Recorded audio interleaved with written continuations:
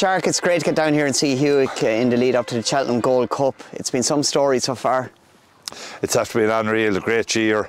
He's after doing everything we asked him, and for a small yard like ours to have a runner in a Gold Cup, it means so much. It means so much to everyone in the yard, myself and the two young lads and Paddy and Sean and mother and father. Like it's after being a dream for the last year. It keeps everyone going. My father's 86 years of age, and you know he's looking forward to this. That run every time he runs. You know, like it's great. So it keeps the whole show going. Like as you can see, he's not a big horse. He's only a handy horse, but like he loves the game, and he's as honest as the day is long, which is very, very important. And we know he has a bit of toe, because when we go on to Galway, everyone was saying that he has no chance over 2.5 miles or 2 miles. A couple of experts were saying that, weren't they? All experts, yeah, all experts. Ruby included. Said, no. And like, he made the run in it and won. And then he went to the Bet 365, which was 3 mile 5, and near enough made the run again and won it. So, like, he's probably a freak, right? You don't get horses like him. He was only cost £800 when he was bought, but he don't know that, and that's very important. Definitely not, and he was a cheap purchase, as well known now, an 800 quid purchase. It wasn't an easy start for him. He was a slow burner. Things didn't go to plan his first couple of runs by any means. Everything went wrong. Everything. Pint to pint. We said we first thing he happened to him was that his name came back wrong. He was to be called Hike, because Tom Hamilton was from Hewick, and he rode him one day in a school bumper, and he said, this lad's not too bad. He said, this lad will win for us. And I said to him, where are you from? He says, Hewick. And we put in the name Hewick, and Hewick came back. And Rachel went to change the name, and I said it wouldn't be lucky. And I'm glad now we didn't. But he went on then. The first day he got brought down. The second day he slipped along the ground in Borris, only down the road here, and the third day the young lad in the yard fell off him. So it was a kind of a disaster to start. And then we ran him in a few hurdles, and the ground was soft. I'd say that was probably beating him. I bet him, like at that time we didn't know really what kind of ground he wants, but we know now he wants good ground. And like since he got the good ground, he's after proving us right the whole time. And listen, to have a horse like him in the yard with a small stable is absolutely brilliant. And he's a kind of a people's horse as well. I see here there in the last 3 weeks, people passing. I got different phone calls. We're up from Cork for a couple of days. Any chance of going out and seeing the horse, and people coming out here and taking photos. And as you can see, like he wouldn't hurt anyone or harm anyone, so he wouldn't. So there's people coming in there, and I'd say he's out there in the field, go out and take a few photos. And it's great. It's great for the public too. It's great for the public to have an old horse like him to follow, because the racing game it's not easy, and a lot of the big owners are winning a lot of the big races, but like the man that owns this only has a couple of horses, a bit of land, and he's really enjoying it. So he's really enjoying it. And on that Sandown, of course, great day, but Galway, that was a special day, the scenes afterwards. Galway was brilliant. Like I was often in Galway, and there'd be big owners that have them, and there'd be 2 people standing in the ring. I'd say there was 50 people in the ring with us. But like, it was amazing when you went back and looked at Galway, the crowds around the ring outside, there were 10 and 15 deep around, and the cheers and the roars. And again, a small setup, winning a big race. And I think a lot of people got behind this lad after he winning the Bet 365, you know. And like he won the Durham National, and no one even talks about it. And it's a big race, you know. And like he was very unlucky in your Toxer. A loose horse brought him out, and only for a loose horse brought him out, he would have won. That was Cheltenham last year. That's right, on the Saturday. Yes, on the Saturday, I left Cheltenham on the Wednesday night because I thought he'd win in your Toxer, and he was up. Rachel brought him over, and we were just very unlucky. And I said to John Gainford, when he got brought out, in fairness to the chap, he pulled him up I got off and walked him up the track, and he had his head down coming, and I said, don't worry at all about it. I said he'd win the Galway Plate first, and he went on and done that. So that was a big thing. He did, and that last 100 yards in Galway Plate, it was all going so well. Then the loose horse. I shut my eyes because I said my look was going not great at the time, and I said, is he going to go through the rail? But listen, he's tough and he's honest, and I'd say what happened in Galway, he had to be tough and honest. If he wasn't, he would have pulled himself up with the loose horse. So, but like, it's great, and it's great for the game, so it is. You rolled onto Listowel, the Kerry National, big weight, it all looked to be going to plan. I tell you, I came down out of the stand in Listowel, and I said, John, you're too old to cry. There was 200,000 after lying at the back of the last, and it's not hazy, take it. And, but I came down along and I said, Jesus, I said, John, you're too old to cry at this stage. Hold on now. But the most important thing was that he was up and he was going. And we had it in our mind to go to America. So we went on there then.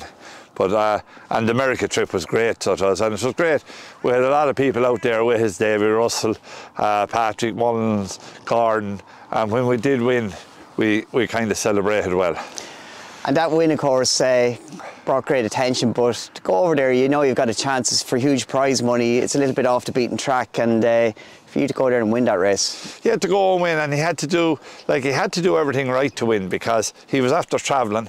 And some horses don't travel, but as you can see, you could put him in the back of the car and go, you know, he's that kind of a horse. He's a real cool customer, so he is. And when he went over there, he travelled well. He was well looked after beyond. And during the race, I never had a doubt during the race. The only time I was afraid of was their new hurdles or fences over there, and I was afraid after he jumped in the first, I settled, and I think he did as well. And the scenes afterwards as well, you got a bit of an American accent there, I thought, at one point. Listen, we just wanted to make sure that the new were there, you know, and we done that, so we did. I think the race after it had to be put back for 40 minutes or something because they couldn't get us off the track. So, and it was mighty. It was just mighty, and Paddy was over there, and we had the two boys with us, and he looks after them at home and that. And listen, Jack the Bombhead was after getting killed before that, and Paddy was very friendly with him, and it kept him going. So it did. Were you surprised how much attention it got at home? You know, not just with the race media, but the mainstream media. It's really taken off. I couldn't believe it, and even RT followed them to Cheltenham or to Galway. They were here and they followed us down the road, and that day they followed us unloading them and that, and they came here and we loaded them to go to America. They were down, took videos of them going, and the next morning at 8 o'clock they were back here again. And it was on, it made the main news. Like, it's not easy to make it, and it's great to make the for good reasons. For good reasons, because there's a lot of bad reasons. Usually when you're on the main news, or anyone is on the main news, it mightn't be good, but like this was good, and I got the public eye. And that's it, and hope to God now that he goes and he runs well in Cheltenham, and like, he'll go to Liverpool, come home all right, everything, and he has 3 busy months in front of him now. He go to Cheltenham, then he'll go to Liverpool, and then he's back to America. So there's a race in America in May for him. So he has 3 runs, he has 3 races in front of him. And listen, if anything happens, he'll be minded and left alone. That's it. But we're hoping to get 3 runs in 3 months, and then during the summer, there's not much for him because he's gone so high in the handicap now to like the Galway Plate. He'd have a savage weight in it. So, like, you haven't a lot of races for the horse, so you have to take whatever comes. And getting back to the Gold Cup, of course, you've had winners at Cheltenham in the past at a November meeting, but to go there with a live chance in a Gold Cup. Listen. We never have too many for Cheltenham because we're not up in that class. But we had winners in Clondalk Warrior won, and for us, and but to have a winner there, Hidden Cyclone was placed in the Ryanair, was second in the Ryanair, but I'd love to have one winner in Cheltenham. You know, it keeps the whole thing afloat, so it does. But and maybe this will do it, I don't know. How do you assess the field this year? How do I assess the field? I think Willie's horse is too short. No, he's a very good horse. Galloping the Champs. Galloping the Champs is a very good horse, but I just don't think he's a 6-4 shot. Like it took him all day to pass a 4-mile horse in Leopardstown the last day. Now he went away from him after he passed him, but I don't think he should be as short as he is. And there's about 5 or 6 horses then that are all the one. You know, if you took, if I'd say if Willie's horse came out of the race tomorrow morning, it would go off 6 to 1 the field, you know, or 7 to 1 the field, because there's nothing else sticking out a mile in it, and there's a lot of horses with chances the same as him, you know. But we know about him anyway. Listen, there's one thing we know about him is he'll stay up the hill. Yeah. And he has enough pace after winning the Galway Plate. He has enough pace to carry him. So whatever happens then after that. And the dry forecast, you're hoping it's dry all the week? Oh Jesus, I don't want any rain. I don't want any rain. That's the last thing in the world I want is rain. He's a good ground horse, and probably, like, if we ended up that we got a downpour, I'd definitely have to think about not running them, because Liverpool is only a month later or 5 weeks later. So that's the only thing that had stopped me from running them. Hopefully that he stays sound and safe and sound. But he's a different horse on good ground. Without he's a different horse on good ground. Don't fall asleep that way.